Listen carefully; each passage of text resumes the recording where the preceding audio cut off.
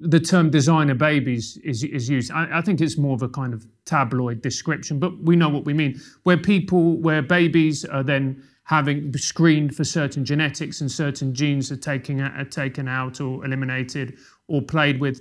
Do you think that scientists playing God, or do you think that's actually where we need to get to as a species, so thereby eliminating certain illnesses, diseases? I think it's hard to find an objection to eliminating diseases. So I think as long as that's used not for making designer babies, but for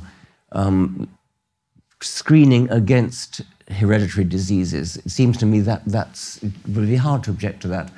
Richard, sorry to interrupt. Yes. Do you not think there's a moral conundrum there? Because it kind of depends where you draw that line, doesn't it? For example, if you have a baby that's, I don't know, has a higher risk of cancer. Now, I have a young son. I wouldn't want him to have a higher risk of cancer.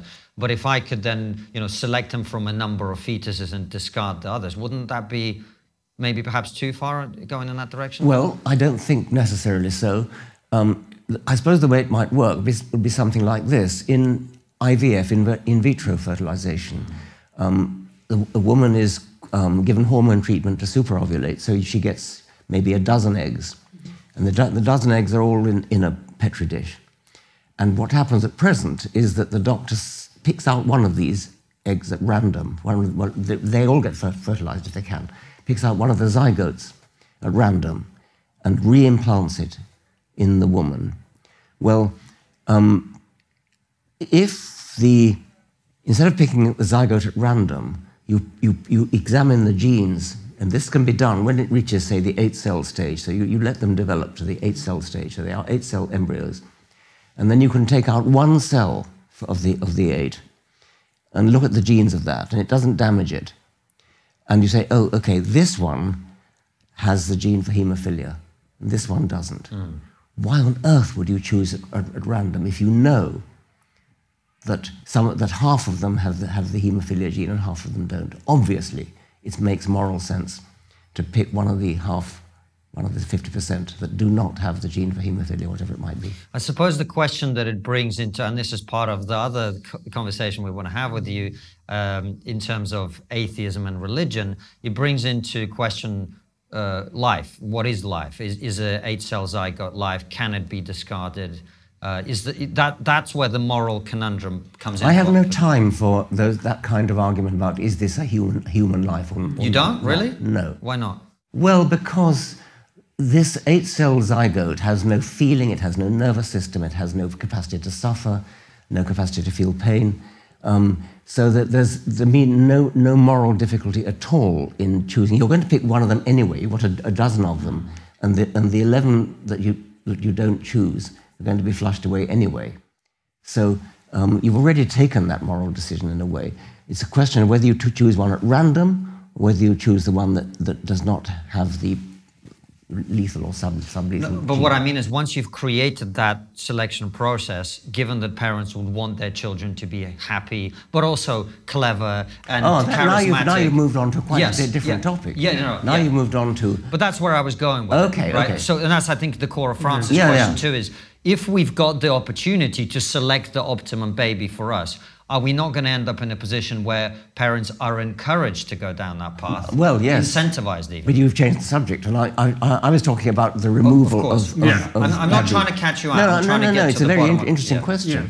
And then you can say something like, if it became possible to know that of these dozen zygotes that we've got, some of them have a gene for musical genius, and some of them don't.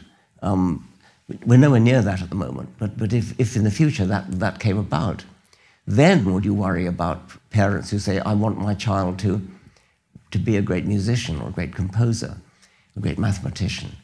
And that's very interesting. That's a more difficult moral dilemma.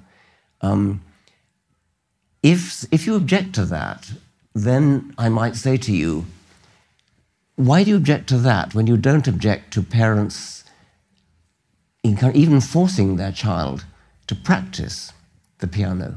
See, you haven't done your music practice today. Get on with it. You're supposed to practice, because the only way you'll become a great pianist is by practicing 6 hours a day, whatever it is.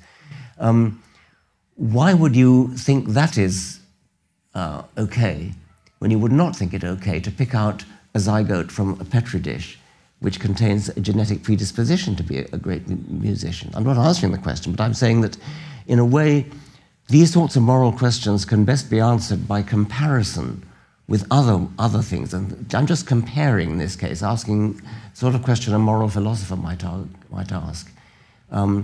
What's the difference between encouraging a child to practice the piano and giving the child a head start by giving it the gene of the ones that are available in the petri dish in an IVF situation to become a musician? Well, I suppose the problem with the answer to that is we come back into the realm of religion and morality, because I think at the core of it is the idea that the creation of life is some kind of random miracle. It's supposed to be sort of, it's not supposed to be is a word that I've introduced, of course, but if we call it a miracle, it's supposed to be random to some extent. It's supposed to be down to chance. When we start interfering with that selection process, instinctively, I can't explain it. Perhaps I feel there's something off about that for me. I know that's not a very rational or scientific argument, but I do think that's one a lot of people share, actually. Well, it's not rational. I acknowledge that. It sounds as though you're religious. It does. It does, which I'm not, interestingly. But I feel that that is probably how a lot of people do think about it. Yes, I suppose they do.